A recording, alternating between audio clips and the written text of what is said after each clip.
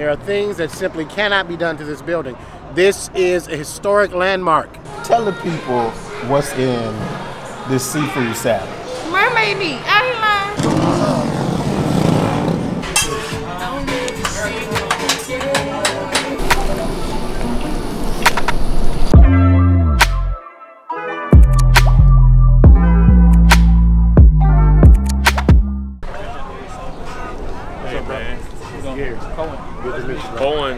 Cohen runs this. Okay, it's dope, man. We're sitting over there talking about it. It's Cohen's dedication. Cohen's from West Philly, and it's his dedication to this spot that's made it to develop into something beautiful for the whole neighborhood. But man, tell us the whole story, man. Yeah, so it started like around this time last year. I came across this park and it was just deserted.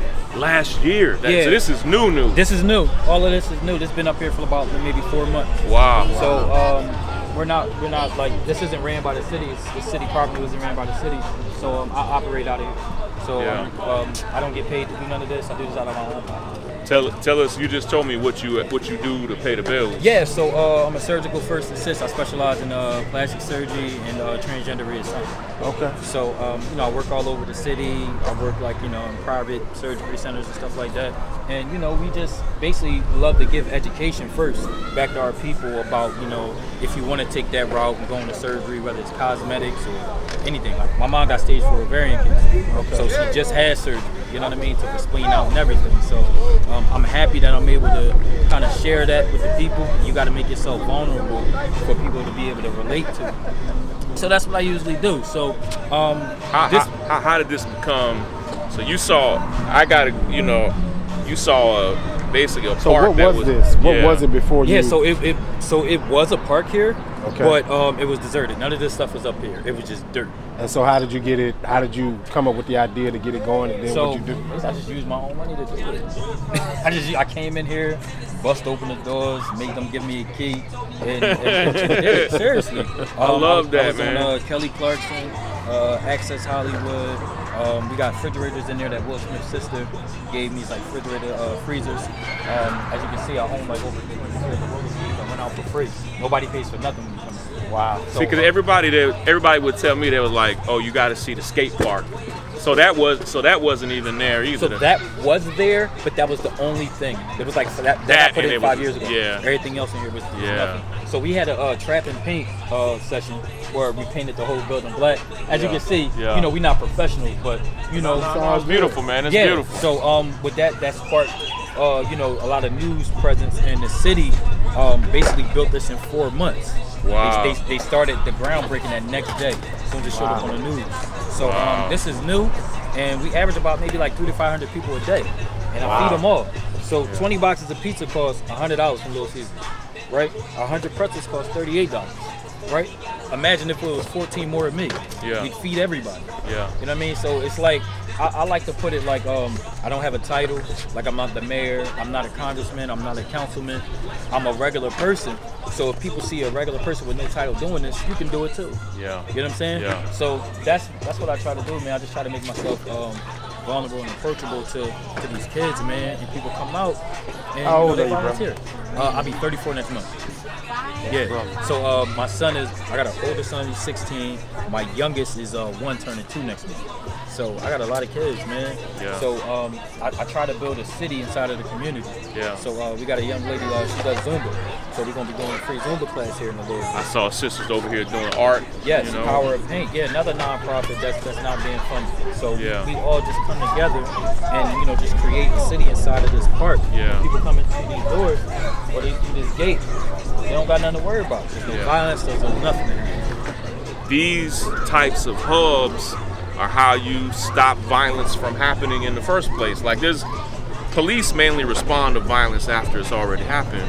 This is a place for people to come and love and hope and fun and let their guard down, and it's a place of peace. Yeah, absolutely. But there's only one park like this in all of Philadelphia that's like this. And so it's this. Like, listen, we don't have no trash cans. The city don't give us trash cans. They don't do anything. I buy these bags. As you can see, I'll play the Barney song right now. Everybody know to clean up. Yeah. You know what I mean? So it's just like, you know, parents come here and they bring their kids, man. But it's community, like I feel a sense of responsibility, yeah. man. And I think that one, like, if somebody say, hey man, what do you need? I mean, we can never run out of need water. We never get enough of water. We never get enough of snacks. At the same time, I need more men. Yeah. I need more men here.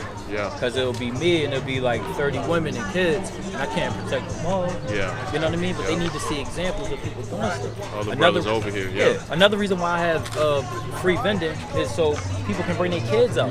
You know what I mean? Like, there's families out here right now. Yeah. That, like, a little girl is watching her dad make money cooking. Yeah. You know what I'm saying? You know what type of talking points they go home with? Yeah. That's blessings that we don't see. Yeah. You know what I mean? Oh, Dad, like, you know, you made that sale today. The quick sales we see is on the corners. The city just gave you the control of the park at this point? Yeah, basically, because, I mean, it's easier to go, you know, with something, and especially that's good, than to go against it.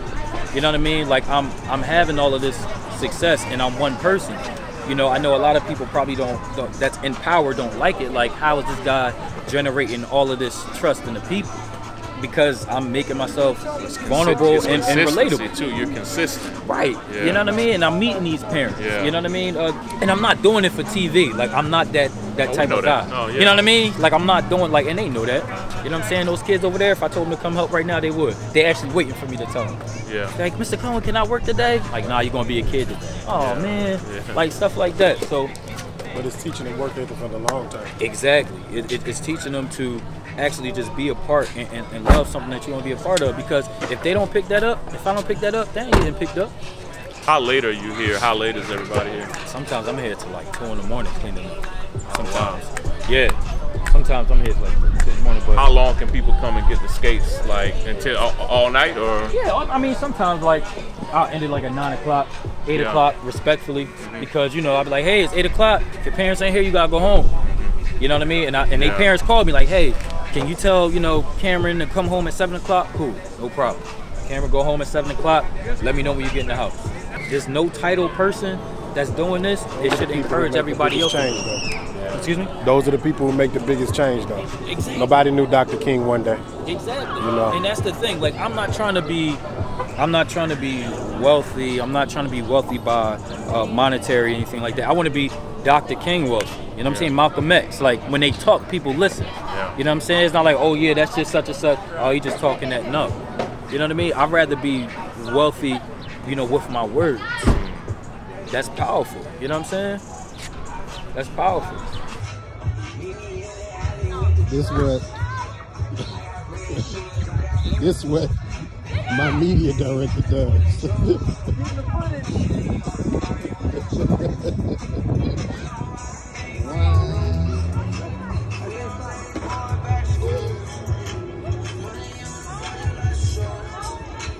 You dizzy?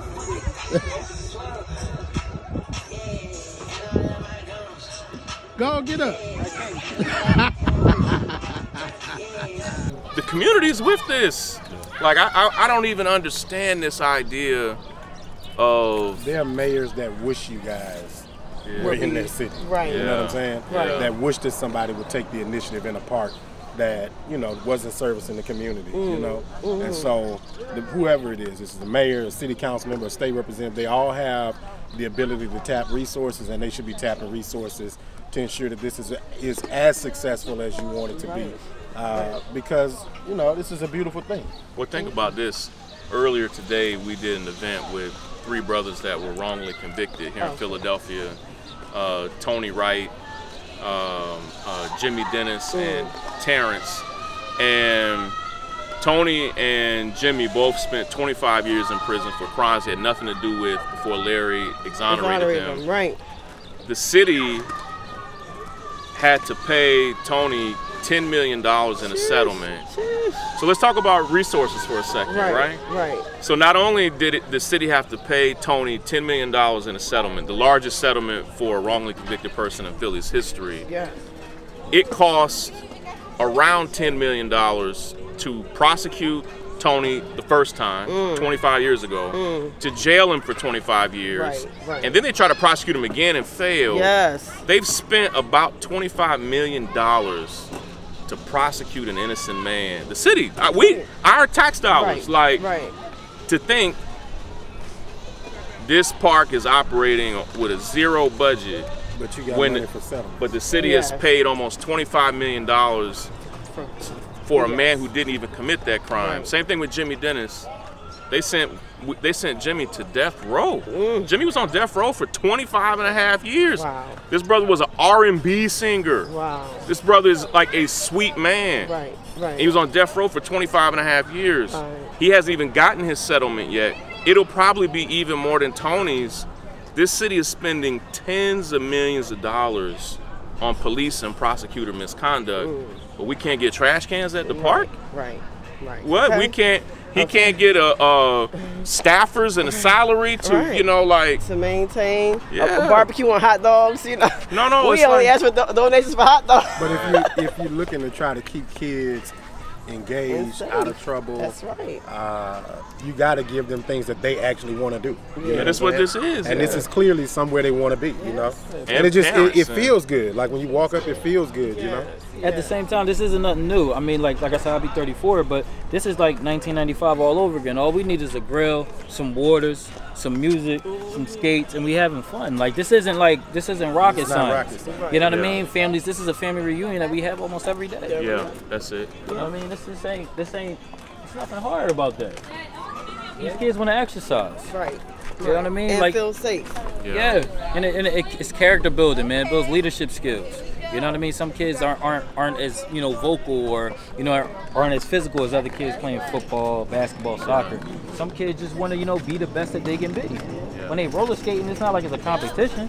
You know, try to keep your balance, try to learn some things about yourself. They get good activities. Too. Yeah. Some big kids be out here. Wait till the really records come out. Yes. You all right, boo-boo? Yes. My son is crying, so something happened. My son is crying, so something happened. What, Tommy? What happened? I think my son did something, and he don't want her. And he don't want her to tell. And he don't want her to tell. Oh Lord, this is every week. He don't want her to tell. Okay. She was pushing on me. He pushed her. She was pushing on me. She wanted him to. She asked him if She what? She's pushing on me. Well, yeah. That's usually what happens. That's usually what happens. Hold on, wait. Can you wait? Let her talk. She asked him if he could push. He said, "Can you please push?" He said no, and he started yelling at her. And she came to me and started crying. Oh, because you ain't want to push her? But he started, no. She said I didn't want her to push me. Oh, so you wanted to push him? Oh, yo, look, he's scared. He don't like that. He don't like to swim. Yeah, he don't like being pushed. Like he not like that. He don't got that in him right now. Princess, yeah, he don't got that in him right now. You can't boss everybody around to do what you want them Tommy, to do. he can't do that right now. He's not. Yeah. Yo, sure? Like he start tip drilling once you know. I got that's 4 not daughters. It. Oh yeah. It's not that you're doing something bad. He not ready for that. Yes, exactly. Okay. So you gotta unfortunately, it is. You gotta encourage that brother. I had an idea. No, he don't want to be pushed on a swing. He not like that. Yeah, he don't want to have nothing that he don't got no control of. Yes. That's it. So y'all can run, jump, play, but don't push that man because he gonna go into a nervous breakdown. Okay, boo. Okay. All right. All right. Yeah. Go do your thing. Go back and play. All right. There you go.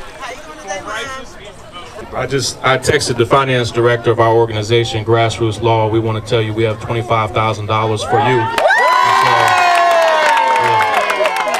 So hold me to my word. Yeah. Give us till Wednesday. We'll have that money in your account. We'll wire it to you, all right? We got you. That's what we're going to do. Yeah, listen, my challenge to everybody else is just what Larry said. Let's match that. All right? We'll start with $25,000. Let's hope and pray that other offices can match that. Let's see how you can open up and match that. So that $25,000, brother, it's because of what we've seen here all day. It's beautiful. It's because of your leadership. So, yeah, you just give us a couple days and we got you, all right? We got to empower our people at the end of the day and put resources in the hands of people like this brother who's actually doing something in the community to make change, because nobody had to inspire him to get up and do it. He did it. And you put money in his pocket so that he can continue to grow. I don't want him to just have that part. He needs this one too. You know what I'm saying? Like, and you turn this into an oasis for our people to be able to have place, community, you know?